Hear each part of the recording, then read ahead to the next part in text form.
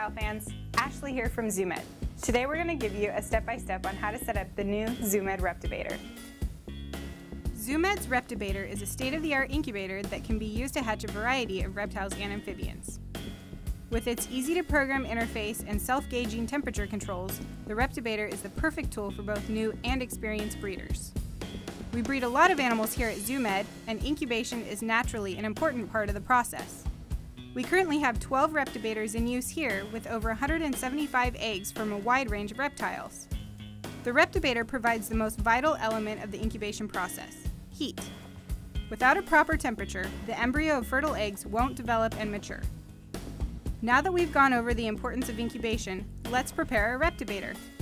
The ReptiBator consists of three main pieces. The first piece, the base, has a molded reservoir that allows water to be added. This helps create a more humid environment inside the incubator. ZooMed's ReptiBator uses recycled styrofoam made in the USA. The foam sponge insert allows for greater water retention for cases where high humidity is needed or if the incubator will be unattended for long periods of time. The hood contains the main heating unit as well as the control panel for programming the temperature scale, temperature settings, and alarm settings. The clear plastic design allows you to view the eggs without having to disturb the microclimate inside.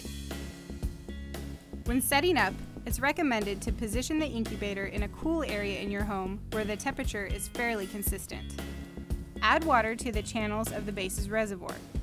Make sure to fill only to the top of the channels to prevent spilling through the ventilation holes. This step may or may not be necessary depending on the needs of your eggs. Place the foam insert inside the incubator with the flat side facing down.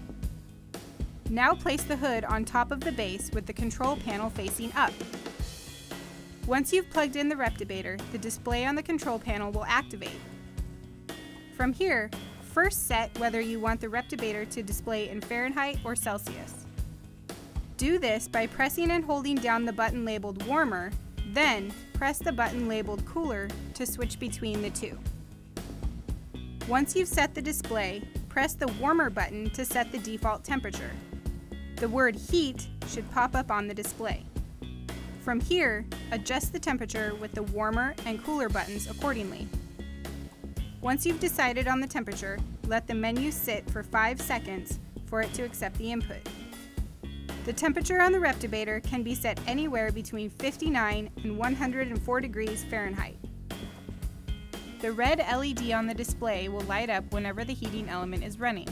A flashing LED indicates the ReptiBator's pulse proportional thermostat giving off pulses of heat to stabilize the incubator's temperature. Next, we'll set up the alarm function. With the alarm, the display will flash if the temperature drops outside the set levels. Press the cooler button to access these controls.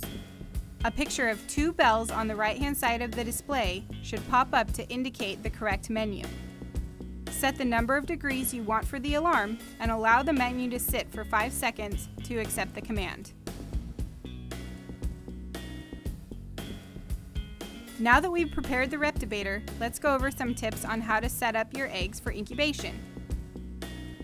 First off, while the ReptiBator's thermometer works fine for gauging and setting the overall temperature of the incubator, it's always a good idea to have a secondary thermometer set up in close proximity to the eggs. This allows for a more accurate incubation temperature. ZooMed's digital thermometers are perfect for this task. When it does come time and your pet is displaying signs of nesting or egg-laying behavior, make sure to allow her to finish nesting before attempting to remove them. Doing so beforehand may cause unnecessary stress for your pet. When you have found the nest, carefully remove each egg without rotating it. Reptile eggs should not be turned over, so dig carefully when searching for eggs. When using an incubation container in unison with the ReptiBator, make sure to research the different varieties of incubation media and choose the one that will work best for your pet's eggs.